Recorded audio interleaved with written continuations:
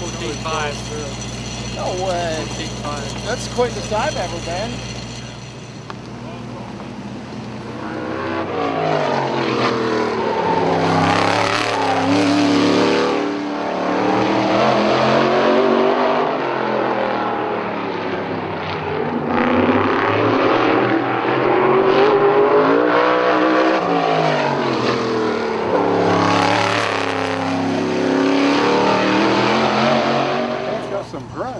Just sits and pulls and pulls. It don't Shocks you a quit. little bit, doesn't it? You know, it's not like that. I was surprised. I expected it to be a lot milder than that. Yeah. You could tell you were shocked a little.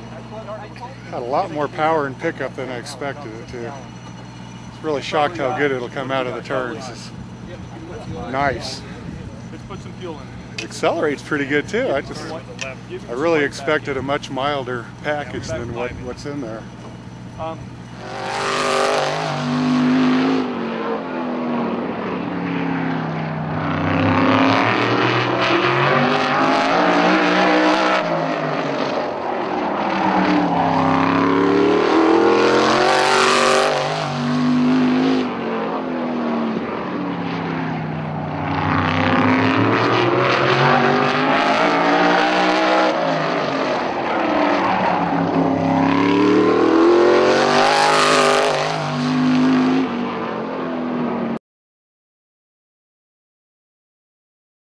This is LS3 out of the Corvette.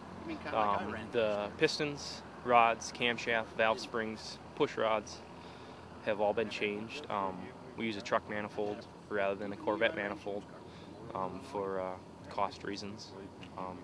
Stock blocks, stock heads, they're not even, don't touch them. I mean, stock valves.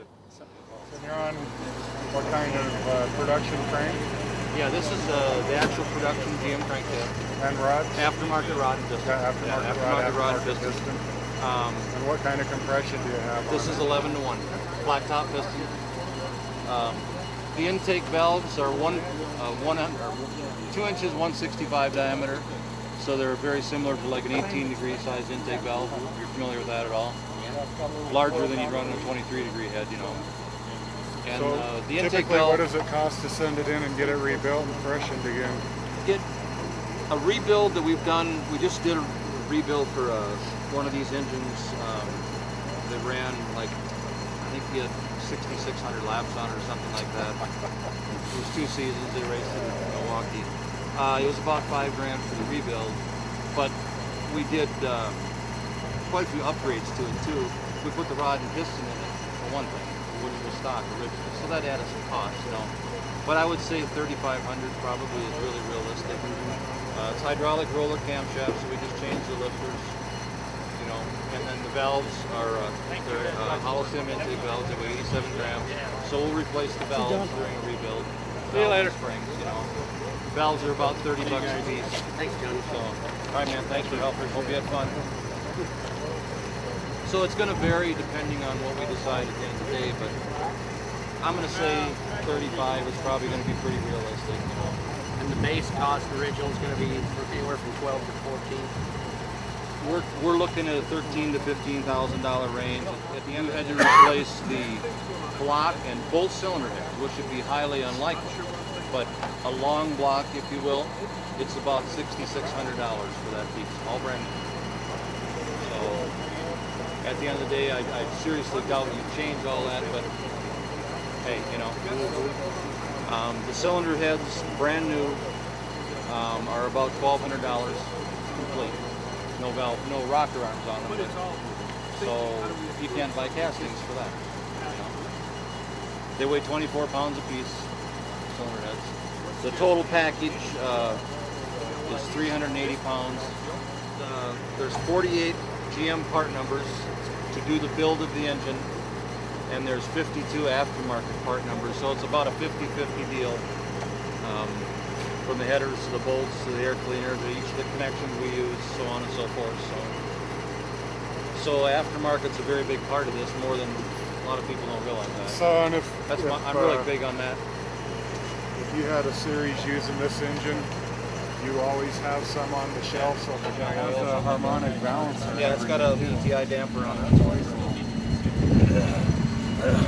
all the componentry on the front of the engine are production. This is actually considered to be like an F-body Camaro, like a 2004 Camaro. And so here's the That's your power steering. Yep. Alternators underneath it. And then So it comes with a pan and everything? I told you. Engine, injectors, computer, wiring harness, radiator, button Headers. metals, headers, oil, Oil tank. for between 13 and 15 grand. Radiator. You will need it because with your setup. So we got to figure out how much it's going to cost for the stuff we don't need for the other guys. Yeah. But a brand new builder, A brand new builder that had to if you had to buy a brand new car, you're done. Is that for a 3 savings? years, yeah. Until we start taking them apart and tweaking them. You're not can't. taking them apart. You can't. You ain't got we have control of the computers. You'll just draw pills or whatever, and they'll be all numbered, and you draw a pill, that's the one you get. It's not hard. ASA did it so successfully, didn't they, Paul?